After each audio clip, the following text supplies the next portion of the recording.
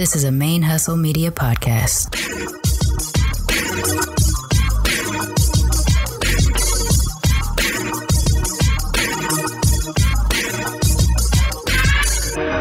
Hello and welcome to the show. My name is Jackie O and you're listening to Militantly Mixed. Yo, this is Rashani from the Single Simulcast. And when I'm not making you laugh or making up parody songs, I'm kicking back, listening to Militantly Mixed. I would like to acknowledge that the Militantly Mixed podcast is recorded on the traditional lands of the Karankawa people, and I wish to pay my respects to the people of that nation, both past and present. Hey y'all, welcome to Militantly Mixed, the podcast about race and identity from the mixed race perspective. I am your host, Charmaine, aka Mixed Girl Maine, the busiest mixed race, bisexual, polyamorous, atheist, comic book nerd, cat mom, mask making, Gulf Coast Cosmos comic book co-owning, Asian American Podcasters Association's Golden Crane Award winning podcaster in this podcasting game. I only have a couple more months to say that because next year's winners will be next year's winners. And I mean, we'll always be a winner, but you know, I can retire it after the new award ceremony. This is episode 145, and my guest today is Sadie. For those of you that are Patreon sponsors above the $5 level, Sadie's video dropped on Friday, not last Tuesday. Last week ended up being a crazy busy week at Gulf Coast Cosmos, which was a really, really great thing. And because of that, things got behind, so I wasn't able to upload the video. I think I did it on Friday. It may have been Saturday, but it was at least before this episode aired, so that's what's important. Part of the reason why we were so busy at the shop is because we were featured on a local news station, KHOU, in their morning show called H-Town Rush. And so if you don't mind, I'm going to share the audio from the video that aired for the Houston H-Town Rush.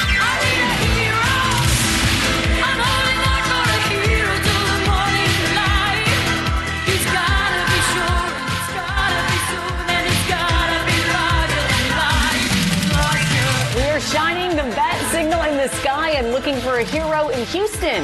Well, now there's a new place to find those heroes. If you're a fan of comics or fan art or collectibles, there's a comic book store in town that you'll want to check out.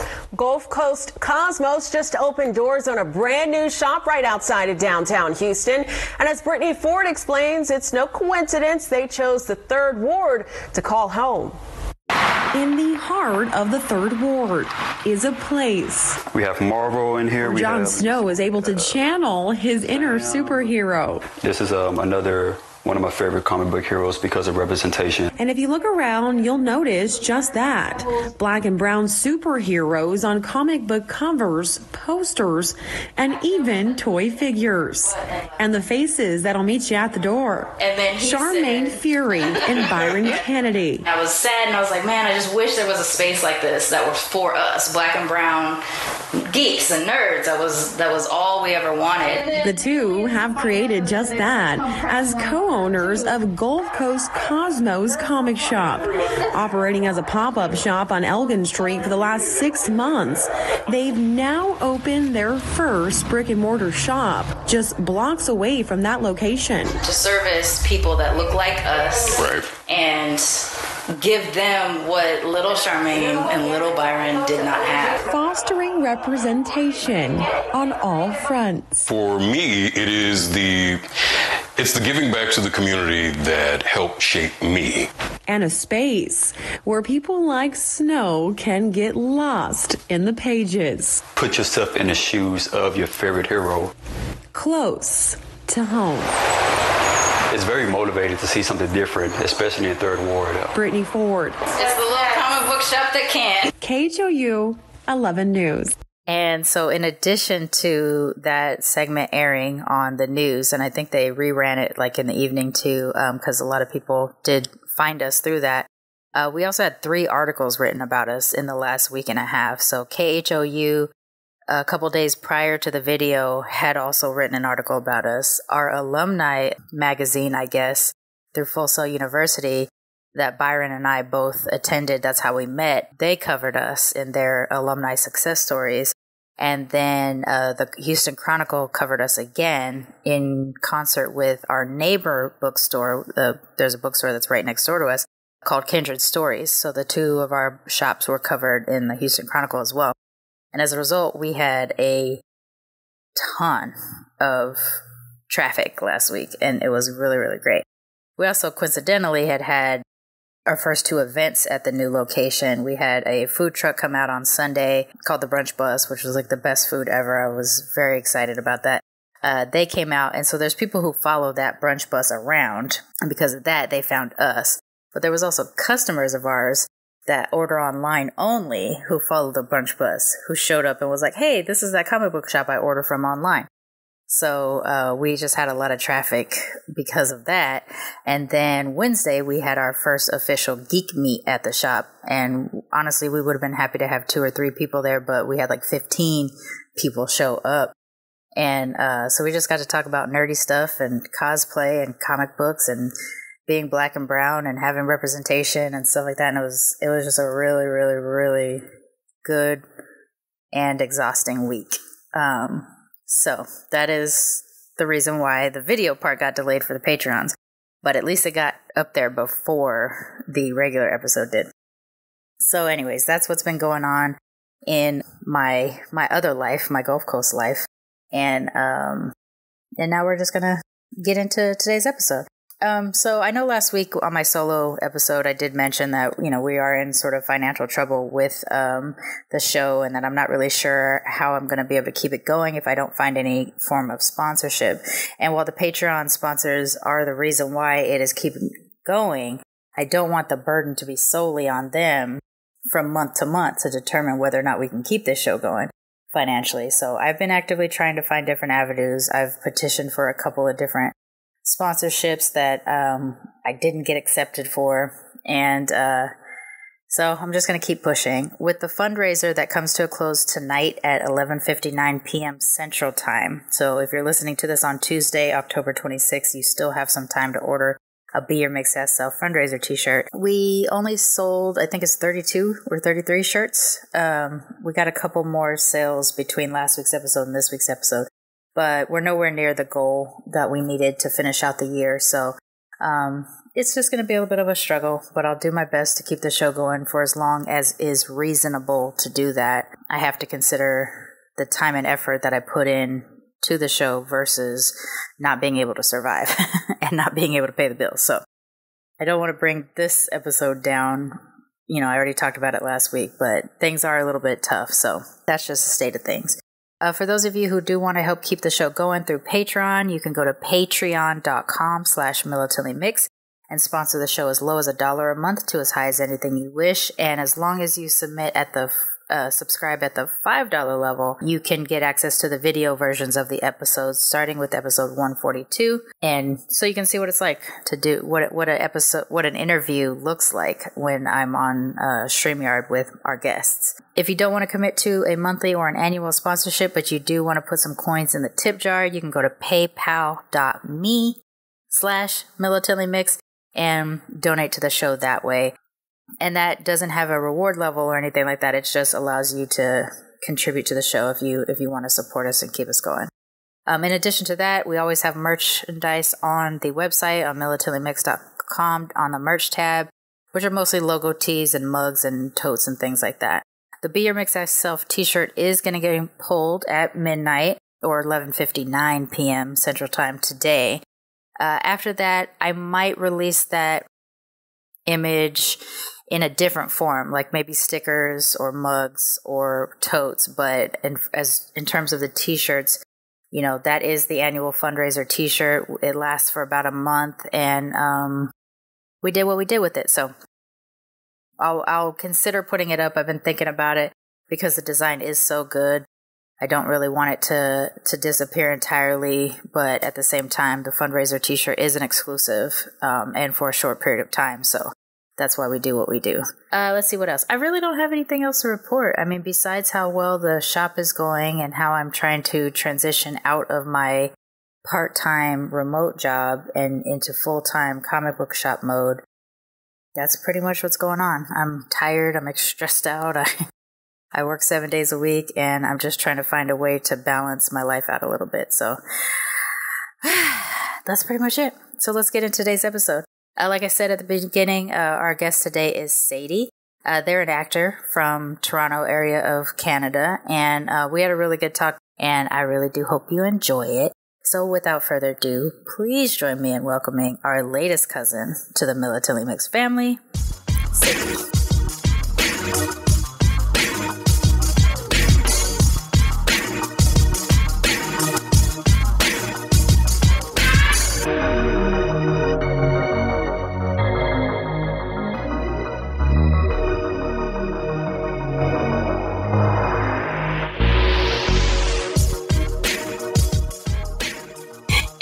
My guest this week is Sadie, and you've been on the list for a while. I think you've been sitting on the list. It's taken me a while to catch up on the be a guest list. But why don't you introduce yourself to everybody, and let's get into it. Hello. Thank you so much for having me. My name is Sadie Fay. I identify as a brown and white Canadian, and I am an actor and intimacy coordinator. Explain intimacy coordinator to us. Yeah, totally. So an intimacy coordinator is very similar to a stunt coordinator. So on a film set, a stunt coordinator's job is to oversee the stunt, make sure that it looks realistic, but also more importantly, make sure that everyone involved is safe while doing it. And so an intimacy coordinator does the same thing, except for intimate scenes. So that could be simulated sex, could be a kiss, could be a scene where someone's alone and naked. So it's my job to be an advocate for the actors and make sure that their boundaries are being adhered to and respected on set. I don't know why that got me a little emotional just thinking of it, but having worked in the film industry and seeing what that has been like, I even was on a set behind the camera during a performed rape scene, and I couldn't deal with it, and I was behind the camera, or I wasn't behind the camera, I was, behind everything. So it's nice to know that position exists, because I've definitely never been on a set that had it. Yeah, that's awesome. How'd you get into doing that? Thank you. Yeah, it's definitely long needed. I think everyone has an unfortunate story of something that's gone wrong or that felt gross on a set. So in June of 2020, I just saw the term intimacy coordinator, and I was like, I don't know what that is, but that's for me. And then I Googled it, and then I got mad. Like, how come I didn't know this existed? Like, I'm an actor, and why did no one tell me about this? And then I just sort of immediately started training, and I got certified in February of 2021. And I've been still doing trainings and workshops because it's so interesting and there's so much to learn. And I just had my first day as an IC on set just a few weeks ago, actually. Awesome. Congratulations. I do think protective roles, protective positions in companies are so important to know that there are people that are able to do something like that, especially on a film set. Because, sometimes you're naked, or you're intimate with someone you're not even you hardly know. You may have met them right before your scene and things like that. And that can be triggering if you've experienced any kind of sexual assault in your past and stuff like that. So that's amazing. I did not know that position existed. I thought you were going to say something totally different when I asked you to describe it. That's amazing. Thank you. So you said you describe yourself as a brown and white Canadian. How did you come to that part of your identity? What makes you get to brown and white Canadian? Yeah, because I was sick of where are you from? Where are you really from? Where are your parents from? Okay, but where were they born? And then when I finally get there, and then when I finally give them the country they want, they're like, I don't think so. Are you sure? Yeah. Right, yeah. Yeah. It's like, okay, so invalidation. Yeah. Invalidation. Yeah. And I felt like I could never, firstly, I felt like I could never claim any of these countries because nobody believed me. But also, sure. I don't really have any of the culture of any of these places outside of Canada.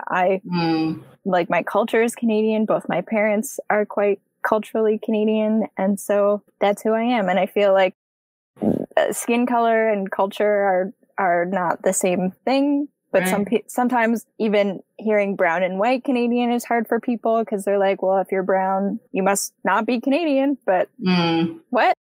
Right. Yeah.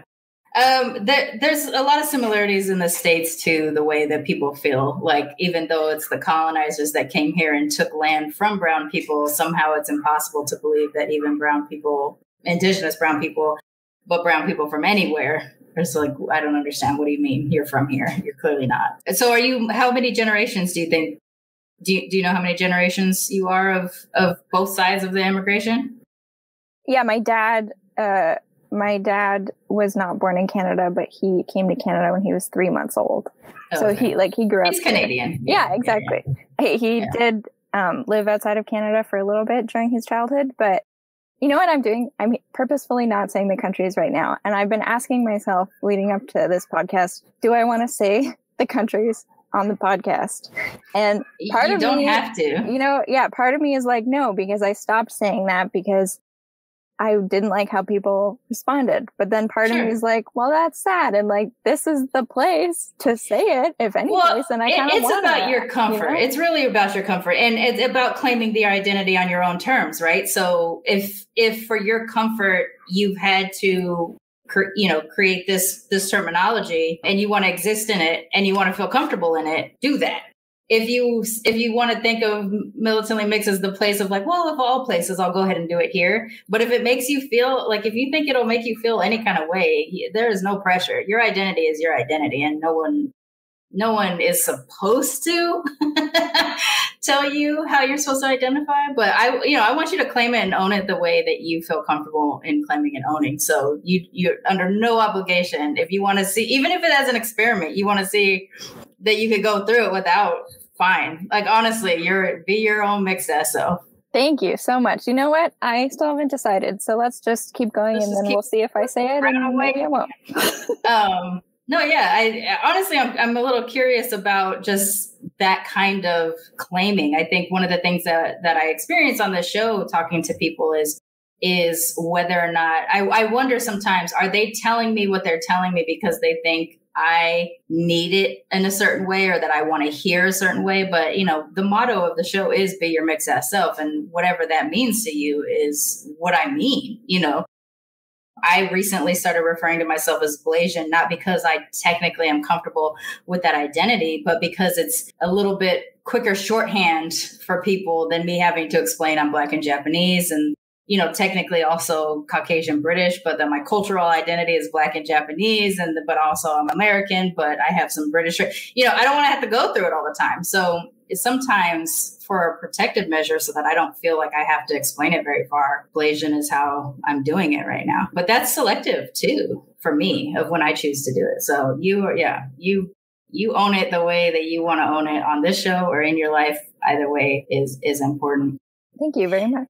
Is it still constant then? Like even within the last week, you've experienced some version of that kind of a disenfranchisement of your identity?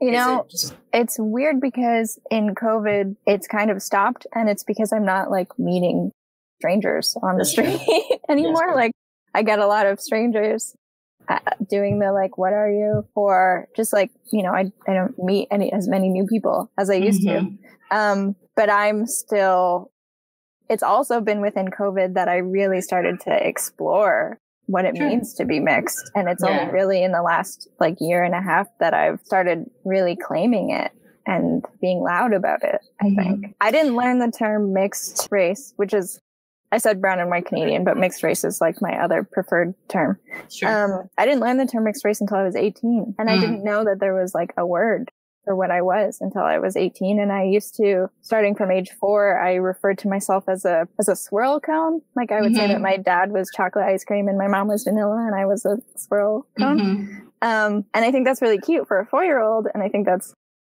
sad. It's a way to get older. To it. Yeah. that I didn't know what I was, or that there was a word, or that like no one taught me. So it took me a long time to really learn what I was, and then just in the last year realize, well, there are other people like this, and there's a community and a shared experience, and I'm part of something, and I belong somewhere. Right.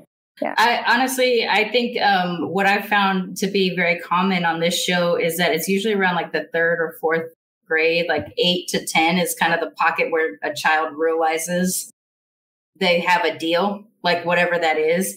In my case, it was a school project where it was like the end of the school year. So they wanted us to make our Father's Day cards, even though Father's Day was going to be after school was over. And we were supposed to bring a picture of our fathers to school. And so that's how my little friend that I had knew I had a Black dad. And then the next day she told me she wasn't allowed to hang out with me anymore because she told her dad, Charmaine has a brown dad. I don't understand, and that was how they chose to deal with it. So the way my mom chose to deal with that moment when I come home to ask her, what does this mean? It's not like I didn't know my parents were different colors. It's just that what do I need to do with that? I don't need to do anything with it at that young age. But when it came to my doorstep, where it was like, now you need to know about this, that was, my mom did better in explaining racism to me than she did in explaining mixed raceness to me. So all of that still had to come on my own. And while I was younger, when I started referring to myself as mixed, it was just part of the Black culture here in the States where I lived. We were the mixed ones. So I at least knew that. But did I know what it meant? I don't know that I 100% knew what it meant until I got a little bit older.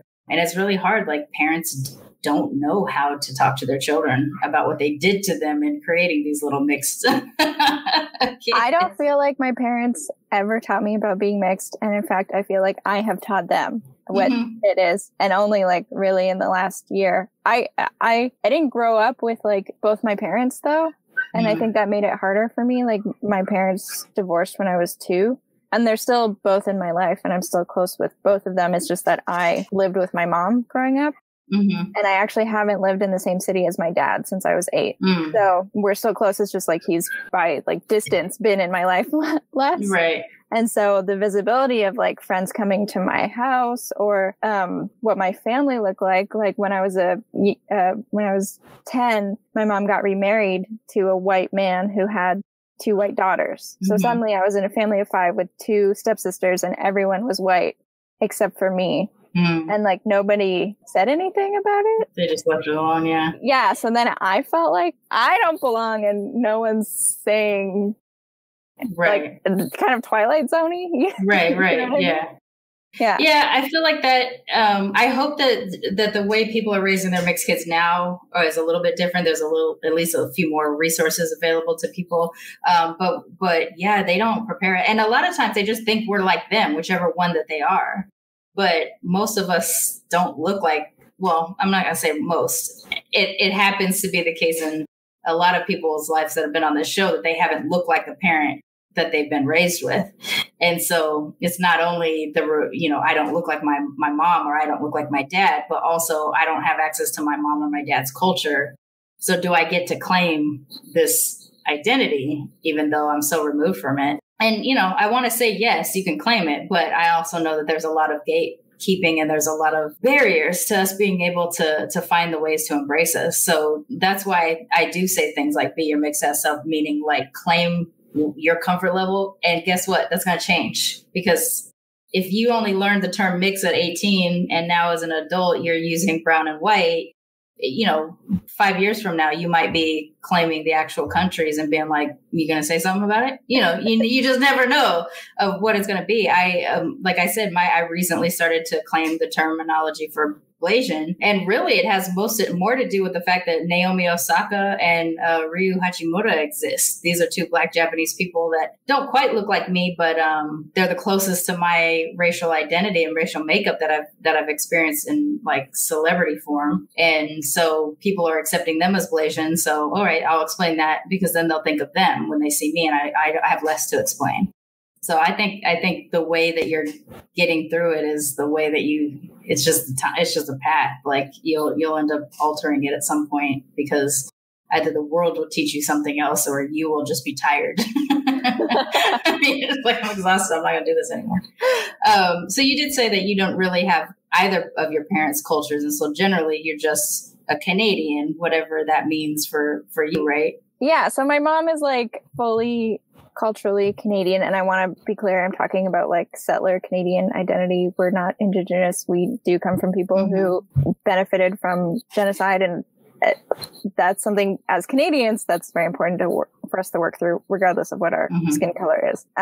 So my mom is Canadian, and that's her culture. My dad, also Canadian. I think he does have it's interesting. I don't think I've ever really asked him. I wonder how he would answer this question. If I'm answering for him, because he's not here, I would say he has the immigrant experience of having parents with different cultures, coming to Canada. And then they came to Canada when he was 3 months old. So he grew up, I guess, immersed in Canadian culture, but also with this different culture happening at home. Yeah. And he did go to live in the country that he was born for about a year or two when he was in grade school. I think I have talked to his mom about this, and it's interesting because I'm like, should I just say the countries? I'm gonna do it. I'm gonna say the countries. Totally up to you. And if at the end of it you're just like, I'm not ready, then I'll go ahead and cut it or bleep it. You know what? I'm gonna do it. I'm gonna claim it. PSA for anyone listening: don't come at me like, well, you're not from there. Yes, I am. Okay. I mean, if it happens to you with our audience, then we got a different problem. We got a totally different problem if that happens. You're right. So thank you, everyone. I love this podcast. Okay, here we go. My dad was born in Kenya, and my family were Indian people living in Kenya. So okay. A couple levels of culture and immigration. Yeah. So, and my family had been living in Kenya, as far as I understand, for 5 or 6 generations. Okay. My dad's mom, I recently asked her how she identifies. Does she identify as Canadian, as Kenyan, or as Indian? And she said none of the above. She identifies as a Smiley, which is her religion. And if she was going to pick an identity that feels most like her, if she had to pick one, that's the one she would pick. So that was really interesting to me to hear her say that. Is that village based or tribal based in a way too, associating with the religion that way? I don't know. Ismailism is a sect of Islam, and I know that that's still really important to her, and she still practices. I would call her one of the most religious people in my family. And I'm really interested that to her, her culture and identity comes from her religion, because I'm not religious and neither is my dad. And so sometimes I feel like if I was Ismaili, or if my dad was, I would get to claim this culture more, or I'd be more valid, or more, I'm using air quotes, more of a brown person. Sure. If I had this culture, or if I had any language. She speaks 5 languages, I think, and I don't think she passed any of them down. Well, you just hit on the greatest hits of all of us mixed kids who have removal from whatever cultures that we come from. Is that there's a cultural removal, there's a religion removal in some cases, there's certainly a language removal in most cases. And then there's just the home terra, the ground, the thing that makes us feel like this is where we're from, thing that I think as Westerners probably experience pretty heavily, or at least I do. I feel, I call it sometimes a mourning or a grief for what we didn't have. So, I've never been to Japan. I've never been to Gabon, which is where my African ancestry comes from. I have been to England. And in very weird ways, that felt comforting, even though it was white people who didn't understand why I looked the way that I looked. And yet I was claiming to be cousins with this white guy that looked like they did, So I think, those all things at play at all times for us. There may never be a time where we properly feel like we can claim the things of what our heritage is from. But what I don't want any of us to feel like is that we don't have permission to try or to acknowledge. So I do a couple different things. I describe myself as hierarchically mixed, where I say I'm Black first because that's my primary culture. And then I'm Japanese and then British. And there's and I say British specifically, not English, because the person in my family that was from England was very British. And what I got from her was Britishness, not Englishness, necessarily. She's Welsh and English too. So there's that thing at play going on. So what I like to say about this is that these are all the things that I'm made up of. Boom, boom, boom, boom, boom. Here's the cultural aspects that I am close to. Boom, boom, boom. And here's what you get to call me. Boom. You know what I'm saying? So like, you're just not granting people the permission to even try to claim it for you or tell you what you're allowed to claim. Even if they come from the same cultural group or heritage group that you come from, it's like, yes, you come from it and you're a little bit more immersed in, let's say, the religion aspect of it than I am. But guess what? You can't tell me that that's not my dad. You can't tell me that's not my grandmother. You can't tell me that the people that they come from aren't the people that I come from. So yes, I claim this, and I say it with my chest. This is where I'm from. That being said, I think being sensitive to certain things about, like, in my case, as a descendant of the transatlantic slave trade, I do say that my African ancestry is from Gabon because we happen to know where we came from. But I don't know how many generations far back that is, and I absolutely do not have any Gabonese culture.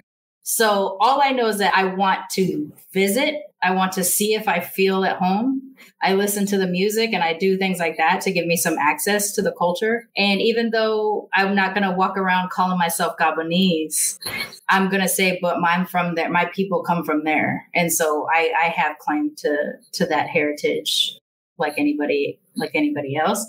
And again, it's a question of when we stop letting other people validate us. Totally. That's the hard part. Yeah. I think even in saying, like, I'm culturally Canadian and I have nothing else, I think that's come from a lot of people telling me I'm not brown enough to be brown. But I think sometimes, and it is true, I'm Canadian. That's the culture I experience. And no, okay. But I do have elements of not Canadian, and sometimes I sort of gaslight myself into them not existing. Mm-hmm. Yeah, like, we all do it. Earlier I said dad's mom. I didn't say grandma because I don't call her grandma, but I feel like the word that I used to call her, I can't say out loud. And it's confusing because I call her Nanny Ma, which anyone who, growing up, the other kids were like, what's a Nanny Ma? Like, and then that hurt because I was like, well, you have a Nana. It's like the same thing, whatever. Mm-hmm.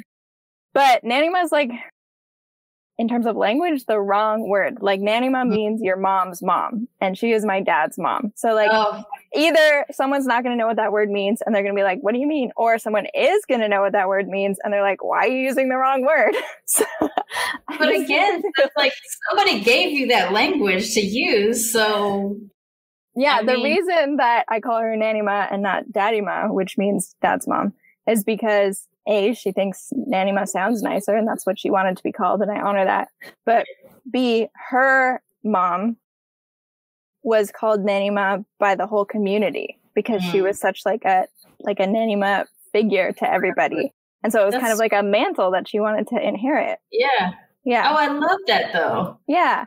But again, I can see it in you and I can feel it, and not to get all auntie on you or anything like that, but like I can feel you apologizing while you're talking. I am. And I 100% I get it. Like we all do. I'm less there now because I have a show like this where I'm constantly immersed in these kind of discussions. But it happens to me too. Like 100% it happens to me too, where I'm not Japanese enough in a Japanese space, or even now I lived in a Japanese community and I did not feel Japanese.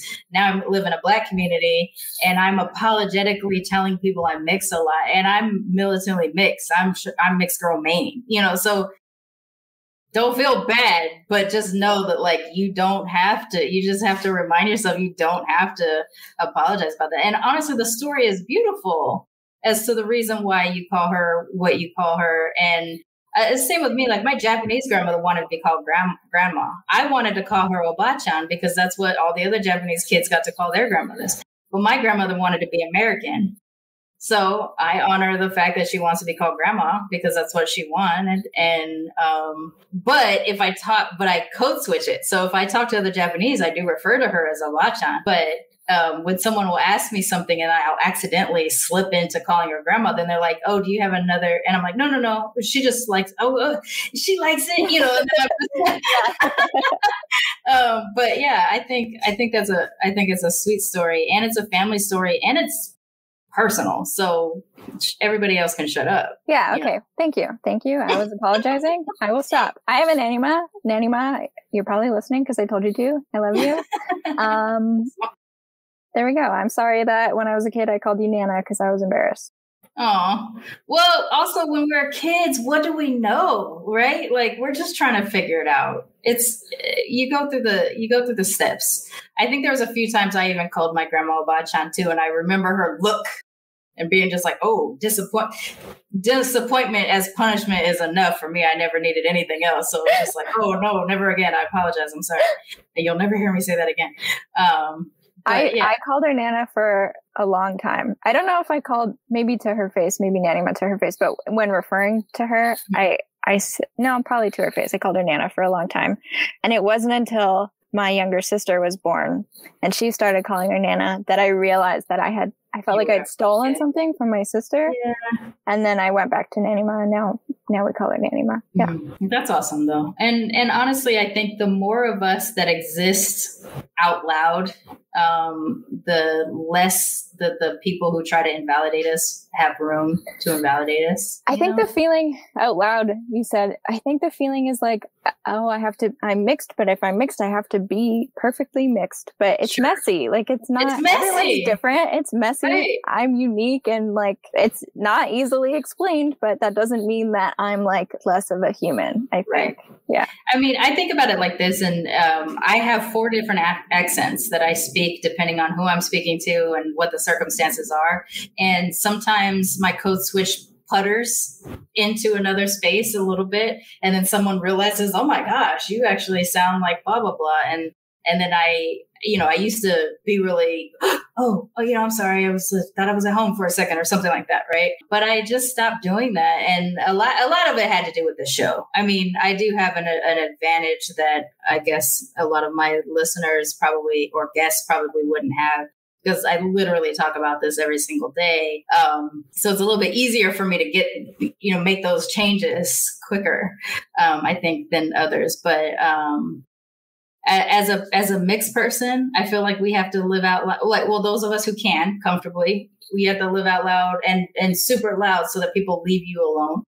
And then hopefully if they learn to leave you alone, they'll learn to leave the next mixed person they encounter alone. Yes, this is actually, you've nicely segued into something that I really wanted to bring up today, which is something that I recently saw in myself, and I was shocked and scared, and now I don't want to do it ever again. And that is assuming that everyone I meet is monoracial, which I do.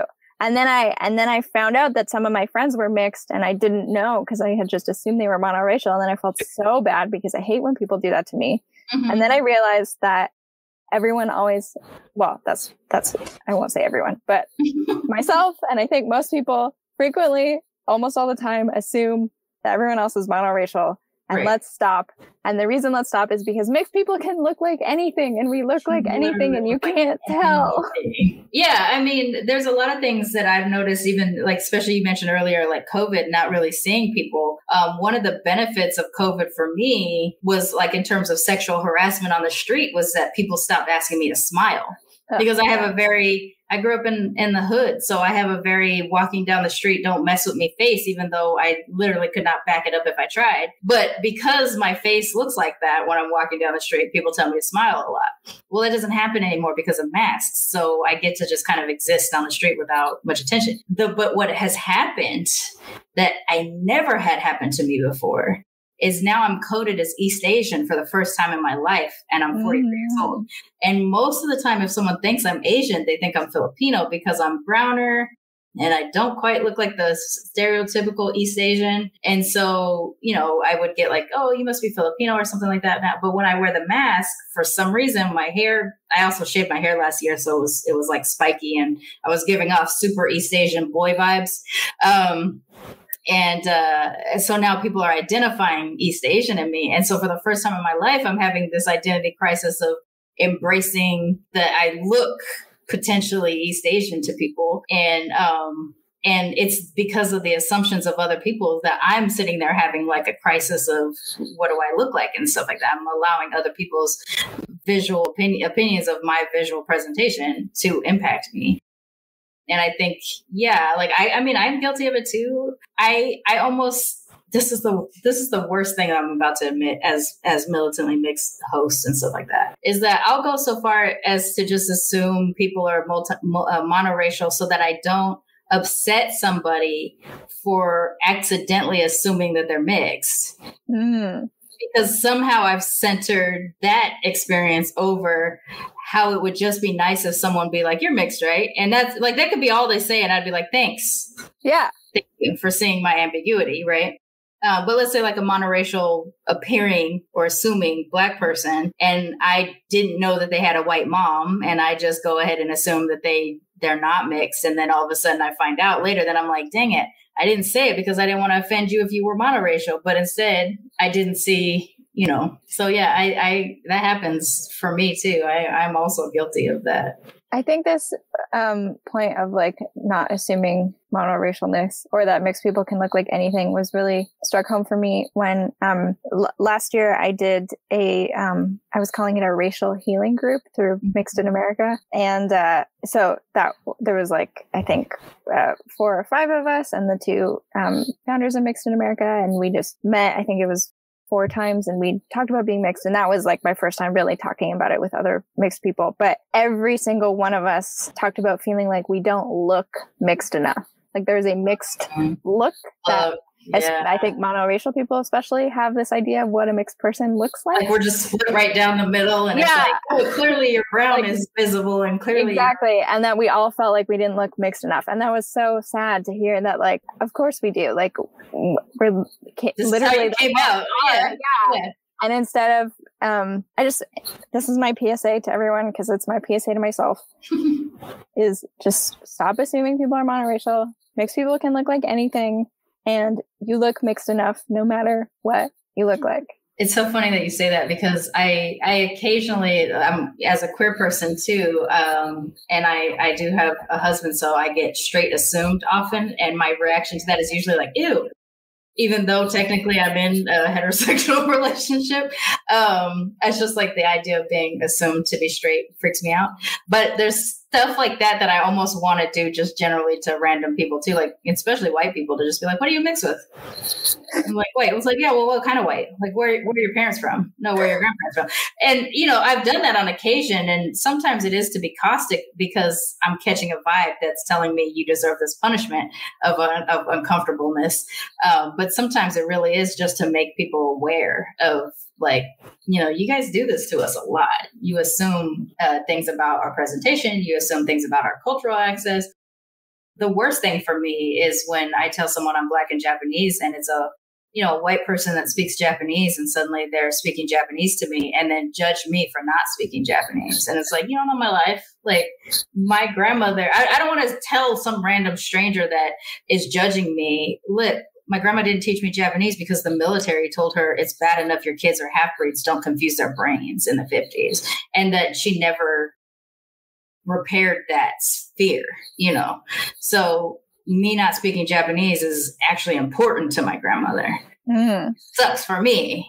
But for her, when I started to learn Japanese in school, it freaked her out because she's worried about something that was told to her 40 years earlier.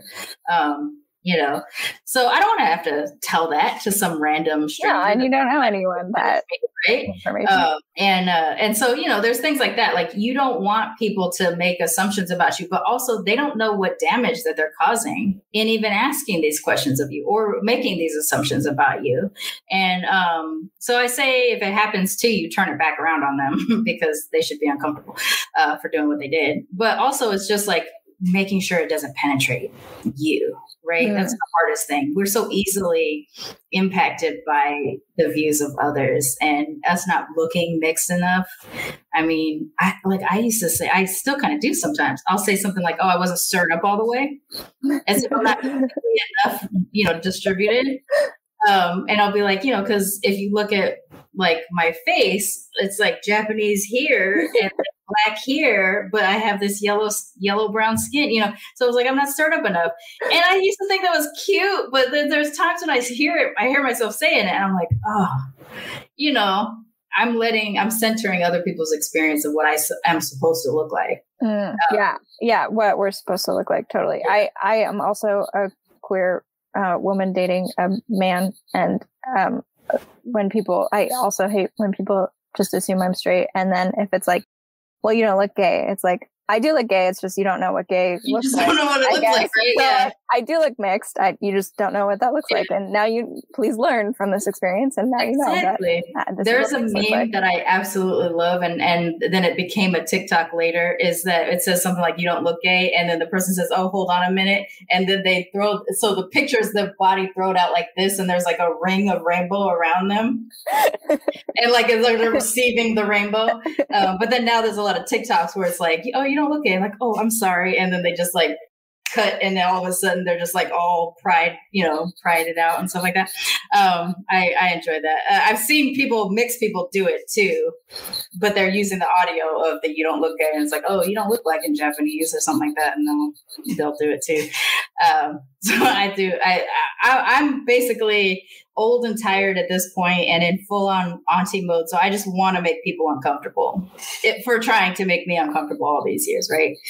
Or any of us. Like I'm protective of the entire group of cousins out there that have to deal with this kind of stuff. So, and I think it blows my mind sometimes, the things people say, and then they don't feel uncomfortable saying them. Like I've had people be like, oh, where did you go on vacation? And I'm like, what? And they're like, your skin, it's so... And then they do this thing where they're like circling their face with their finger, just like looking at me like your skin. That's not your natural skin color. You clearly have a tan. And I'm like, you just met me. Why would you assume that I have a tan? You don't know me at all.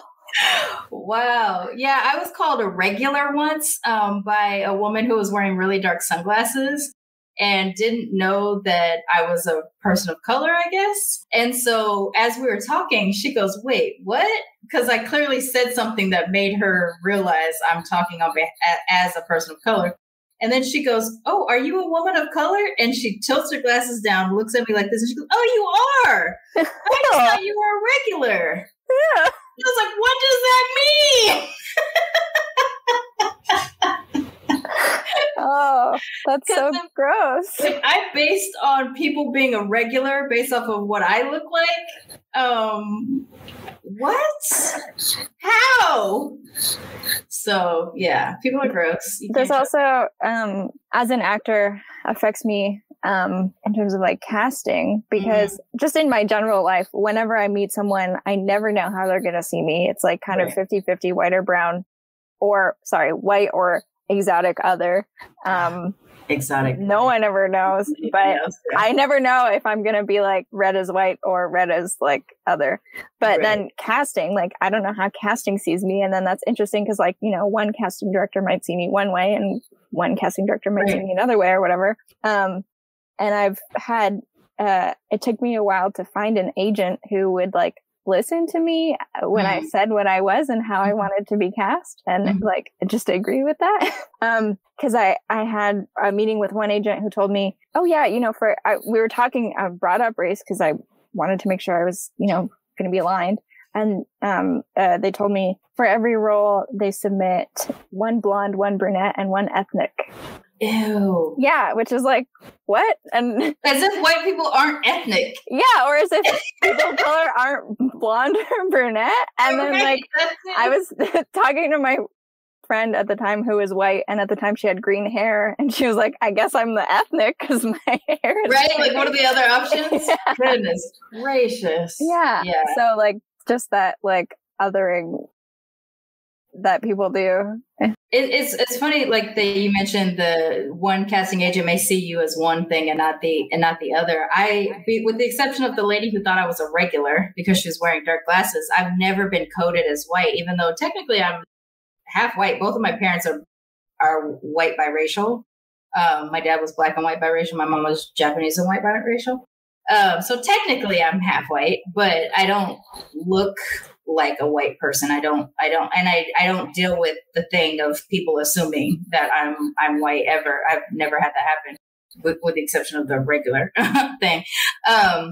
But I've heard about this happening, and it always baffles me, because maybe I'm just more attuned to it because I see people and I'm mixed and I'm looking for ambiguity and things like that. But I get a lot of people who come on here and look completely racially ambiguous to me, and they'll be like, because I'm white passing. And I'm just like, what?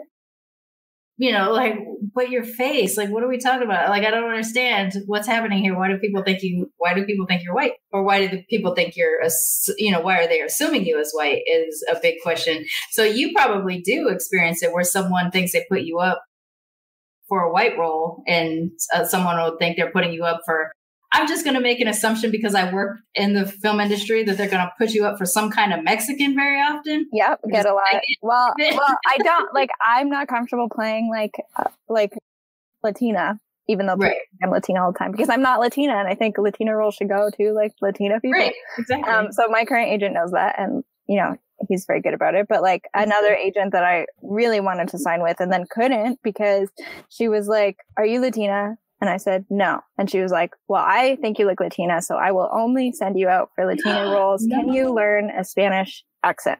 No. Which is like, I was going to ask that question next, is do you get asked to do accents? Yeah, which is confusing because Spanish accent is, I guess, like Latina people have all different kinds of accents. So what even was that? Yeah. And I think a lot of people have told me like, wow, you're so lucky to be so ambiguous. Like the industry loves that. And you're going to get so many roles because that's so great for you. And congrats. And I'm so jealous. And the reality is that doesn't happen to me. And people don't like this person would only have cast me as Latina. And I don't want that. And so I couldn't sign with her because she wouldn't see me as me. And so like, that really frustrates me when people are like, you're so lucky. Oh, wow. It's like, well, actually no one can see me. So yeah, honestly, I feel that too when someone says like you have the best of both worlds, or like, oh, you're so lucky to be mixed because of, something gross like that, where it's just some kind of assumed thing, which again is like fetishizing, or, then I become a toy, right? Then we're just like a toy for the monoracials to play with as they see fit, in doing that. And I know growing up in LA, any Spanish speaker that wasn't Mexican was Mexican by association just because of a shared language. But they'd be like, well, what's wrong with your accent? Like, what part of Mexico are you from? And it'd be like, well, first of all, I'm from LA. And second of all, I'm Puerto Rican, or, something like that. Like it would be like my friends that come from any other country in the world, but for whatever reason would be viewed as Mexican, because even in LA, that's the only kind of Latin American diasporic person that they even understand. It is unfortunate that all of us, like, we make jokes, and there's probably way more jokes about this in the early parts of Militantly Mixed, which is what you're listening to right now, compared to now, is that every single person always said, well, like, I'm black and white, but everybody thinks I'm Latina, or I'm black and something else, or I'm Asian and something else, but everybody thinks I'm, like, for some reason we all seem to look Latinx in some way, shape, which is just another assumption, I think, or like just that, like, yeah, I don't know. Yeah, because if I gather together all of my friends that are from the Latin American diaspora, none of them look the same. Yeah, exactly. They look as different from each other as my family, who was all mixed of Black, white, Asian, and Latin American diasporic. None of us look the same. So I don't understand why we all seem to be grouped into that area. And then I think it also is kind of bad for them too, because then there's all these assumptions of what they're supposed to look like based off of what we look like, and we don't come from their heritage. Yeah, that kind of stuff is gross. And in the acting industry, in production, I used to mostly work in unscripted, because sometimes you get stuck. But it would happen there too, like in the casting of a particular show that I worked on for a couple of seasons. Like they always had to have, a certain amount of white people, at least one saucy, fiery Latina, an angry Black woman, or an angry Black man, and and then like a brunette. was your diversity. Like, it's mostly blondes, but you get like a brunette or two, and that's how you get your diversity. And if I were to say the name of the show and you really thought about it, you'd be like, oh yeah, every season that's their makeup of the thing, no matter what city that they're in, where they shoot and everything. So it's pretty unfortunate, because if we don't fall into one of those categories, how do we exist? And then our options are really to colonize somebody else's role, right? Like making the decision to just, yeah, sure, my name is Johnny Depp and I'm going to play a Native American today, Yeah. So I'm really thankful that my agent now listened to me, and he is very clear about what I am willing to go out for. So I, go out for white people. I go out for brown people. I go out for mixed people if they want to see a mixed person, but I feel like that's rare. I go out for the calls that are like general BIPOC.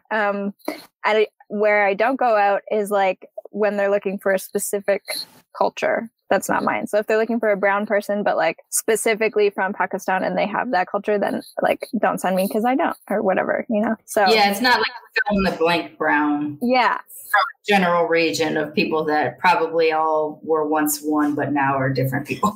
Yeah. Yeah. The same, like, I talk about, the other reason why I don't like to use Blasian until recently is because I like to distinguish the fact that I'm Japanese and not a different kind of Asian, because of how many times people would be like, you're Chinese, right? And then tell me something about some random Chinese thing that they learned. And I'm like, great. Yeah, I'm not from there, so I don't know how to. So that, I guess that's the other reason why I don't necessarily like to go with the general thing, but the general thing has been easier for me to deal with lately, and just be like, okay, fine. I'm just going to say Blasian out in public, and then in private or on my show, I will be what I actually am. So just side note, because it did come up a little bit, some of the descriptions for the ethnically ambiguous casting role is so gross.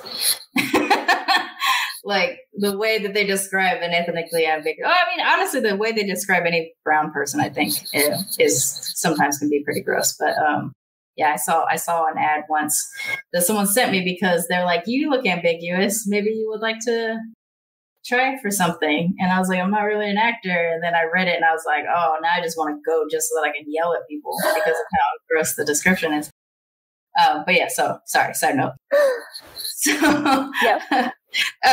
Do you live in Canada still, or are you? Yes, I live in Toronto. Okay. Which is a fairly diverse city, but also very segmented by the communities that the various of color communities that exist there as well. So you talk about access, right? You didn't feel like you were necessarily raised within the cultures of either heritage from however far back. Do you feel that it would be uncomfortable for you if you were to go to an event? Let's just say there happens to be an advertisement for an event that is for people of Indian ethnicity from Kenya. Oh, wow. That would be really interesting. Because there's a lot of people that have that. That's a great question. I don't know. Maybe if I was going like with a family member, I don't know. Like, do you feel that it would be a comfort thing or a permission thing? Permission, comfort, permission, probably. Yeah. And is that permission that you feel like a person that you acknowledge is coming from that heritage grants you, or that you have to learn to grant yourself? Probably that I have to learn to grant myself is the right answer. I don't know. I'm in a closet. I'm recording this from my closet. And I'm looking at a dress that I have that I had made. It was actually, my nanny ma gave me a sari that was hers. And it was so beautiful. And I felt like, I couldn't wear it as a sari. And so I had it tailored into a dress, and it's a beautiful dress and I love it. And I love it as a dress, but sometimes I wonder if I had given myself permission to wear it as a sari, what that would have felt like. Do you feel like in tailoring it, you kind of made it a mix of... I do feel like it's like a mixed race garment now, because it's like a dress that used to be a sari, and that feels special. But I don't know. I don't feel like I could ever go out and like buy myself a sari. What if you went with your nanny ma to... I think she would love that. I think that would be fun. I don't know. I just feel like, I think my fear is that people would be like, who's that white lady wearing a sari? You know, I don't know. I also, has felt really hard never knowing how people are going to see me racially when I meet them, because that's confusing. And I feel like every time I meet a new person, I'm kind of like on guard until I figure out who they think I am. But also sometimes it feels like I'm going crazy. Like I live in a world that's not constant or something. I don't know. And like this for me is tied to, I feel like my skin color has gotten lighter as I've gotten older. Oh, we all fade. I don't know why. It's so stressful for me because I've faded too. And I know I'm sitting in a room that the sun just went down. So now all of a sudden I'm just a bright circle of sweat. But yeah, I faded too. I don't know why we lighten up as we get older, but that really does mess with identity. It feels unfair. I feel like I look at pictures of myself as a child and I'm like, how did this brown child grow up to be a white woman? And I don't want to think that because I've never once have I looked in the mirror and seen a white person. But if I'm comparing my skin color, it has gotten lighter. So I don't know. Yeah. I've recently been thinking about when my hair goes white. I think that will be hard for me because I think having dark hair, not that people of any race can't have hair this color, but I do feel like having this hair kind of ties me to like, yes, I'm brown and I have brown hair. No, I understand that too. For me, it's a texture thing. Is my texture changes so often that I forget that I actually technically have hair closer to Japanese hair than black hair. If I'm in a place of humidity, that's when it becomes obvious that I'm mixed, you know. And so when I shaved my head last year, I thought I was going on this like mixed black girl journey, but it turned out I was an Asian boy and I didn't know. And so like it messed with my whole identity. That and the fact that people were identifying me as East Asian because of my mask and because of the hair, it really kind of messed me up. And then on top of it, I've faded so much too. Like I'm going outside a lot, but I'm still not getting any darker. And this is just the color that I am now, and it's super pale. And I feel like there's a day like it would be my nightmare for me. I'll admit it. It would be a nightmare for me if I woke up looking like a white person. That being said, a brown person with white hair sometimes looks super cool. So you might find that you look more like your brown side when you have your white hair. Who knows? That would be nice. Yeah, I think it's hard when like white people tan or either tan darker than me or just are darker than me because it happens sometimes. And then it's kind of like, ooh, look how dark I am. I'm darker than you. Ha ha ha. I hate that. Yeah. And then that's really invalidating. Like, I guess brown can be so many shades. Brown can be so many things too. And there are white people that do have like Mediterranean, genetics or maybe, Moorish genetics, but they were so far back that that's why they tan, but that's not why they don't look black or something like that. That happens a lot. The thing is, and again, I'll get all auntie on you again, is really about like, we don't know how to not center outsiders. I don't know why we do this. I don't know how we get this training, but we all seem to suffer it. And so we're like, you've said it a couple of times too. It's like, I don't know how other people perceive me. And so like, I'm not willing to grant myself permission to wear the traditional sari because I think people are going to see me as a crazy white person. Right. First of all, you don't owe them anything. So you could rock your sari and be like, yeah, say something. You know what I'm saying? Like it could be something that you could do, but I wouldn't necessarily think that you should just be that way. Like if you're uncomfortable, you gotta deal with that until you work yourself out of it, right? So I wouldn't push you out there and be like, no, put on a sari, you go out there, right? Because that's validating of an experience when you're not ready for it as not. But to hear somebody else say, like, center yourself in that decision. And it may actually change the way that experience feels. And if you can get through the experience not being worried about what the external person feels, you might find more opportunities of validation than you think you would have access to before. Or you might be completely invalidated and it's a question of how you allow that to penetrate you, right? Like, you know what? People thought I was a white lady, but it gave me an opportunity to talk about how proud I was of my brown culture, you know? It's about changing the narrative for yourself. And then once you change that narrative, things shift. For many, many years, I thought of myself as a Black girl who happened to be mixed. And then over time, I became a mixed person who happened to be Black because I centered the way the world saw me. When I grew up in a Black neighborhood, I was Black. No one ever questioned it. I was mixed, but I was Black. And then I went out into the non-Black world, I guess. I went into the suburbs where there was predominantly white people. And all of a sudden I had to explain why I looked and sounded the way that I sounded. And so I described myself as mixed with Black. And now I'm back to thinking of myself as Black that's mixed because that's my main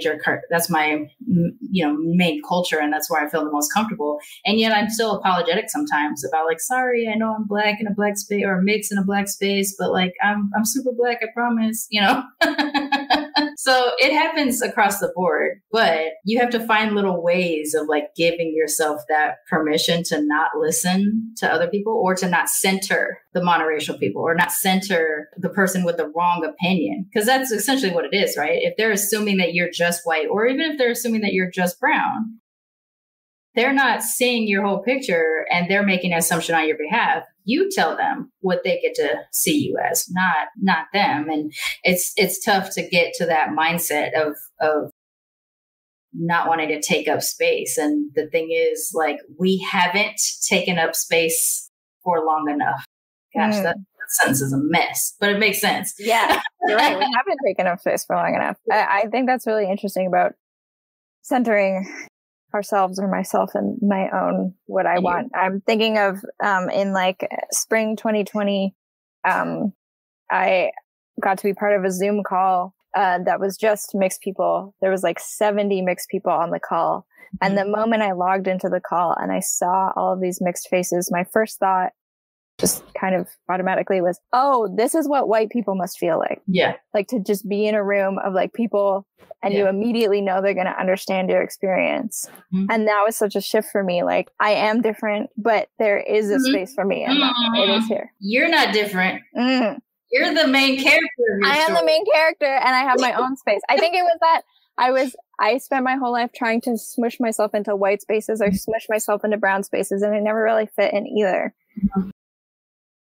And I get to be the main character wherever I am, but there's a mixed space and I don't have to, I don't know. I get to be mixed. I'm mixed and that's a thing. It's a real thing. Yeah. And so one thing that I noticed too with doing the show, and then we'll start to wrap up, is that I realized I had more in common with mixed people in general than specifically looking for somebody who was mixed the exact same way that I was mixed, because at that point, that's my brother, and my brother and I don't have the same identity. You know, he definitely identifies more on the white side than I do. And, so like even we can't relate to each other, but generally I relate really well to other mixed people because we all deal with the where are you from, no, where are you really from, where are your parents from, where are your grandparents from, are you sure that's what you are, you know, all of those gross things. I know people from India and you don't look like any of them, so you know what I'm saying. That's like okay, so you've seen one particular kind of person from India and I don't fit that bill. Okay, so great. Yeah, like that kind of stuff.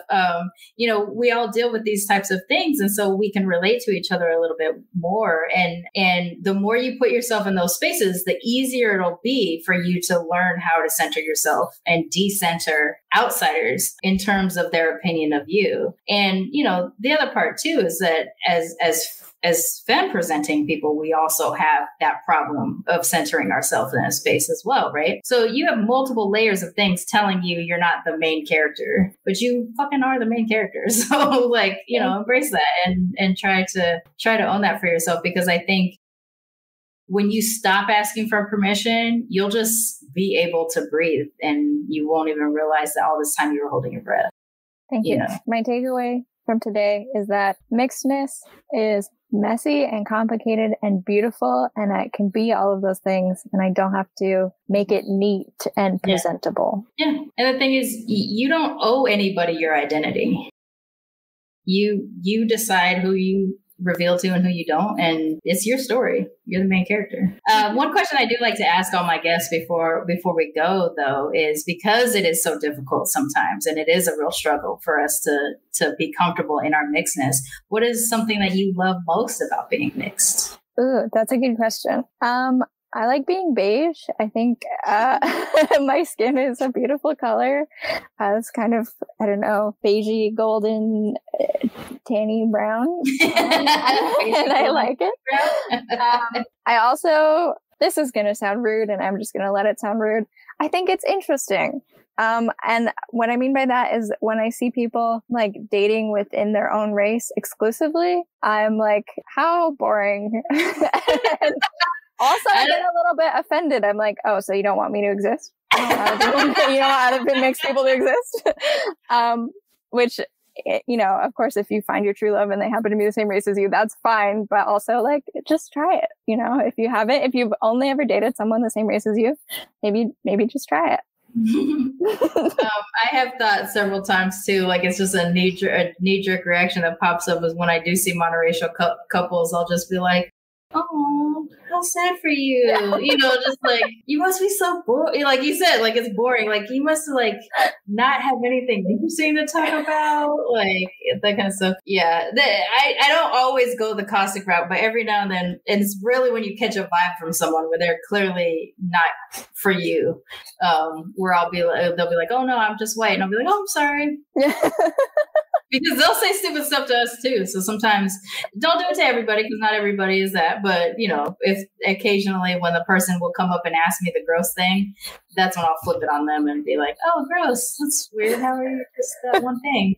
Was there no brown people in your area? It's so weird. But yeah, just to be condescending and things like that, to show them that they're not the main character. They're not the main character of my story. Well, that's great. I'm appreciative of you for coming on the show and sharing your story.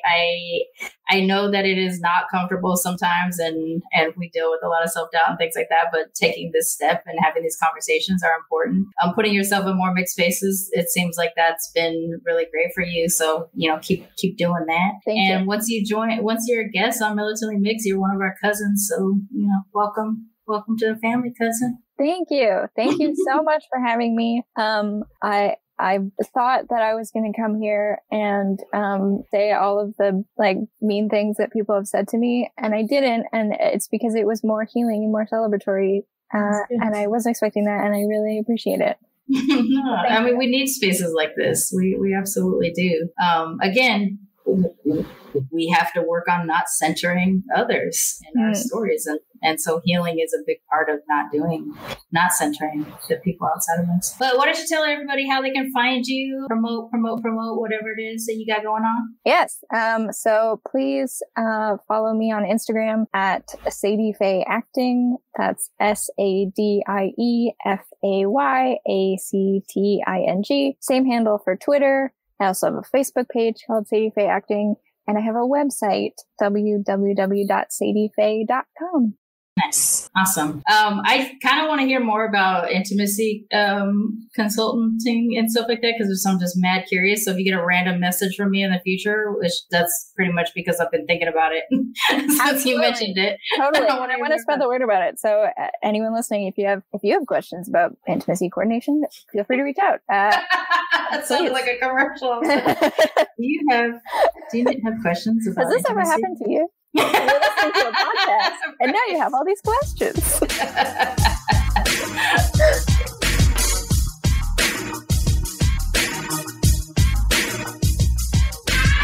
Militantly Mixed is a Main Hustle Media podcast, produced and hosted by me, Charmaine Fury.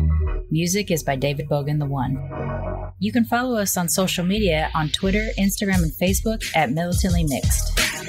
If you'd like to become a sponsor of Militantly Mixed, please go to patreon.com/militantlymixed for monthly sponsorship, or paypal.me/militantlymixed for a one-time only donation. And if you like what you hear on Militantly Mixed, please subscribe, rate, and review on iTunes or wherever you listen to podcasts. And don't forget to be your mixed ass self. Main Hustle Media. Turn your side hustle into your main hustle.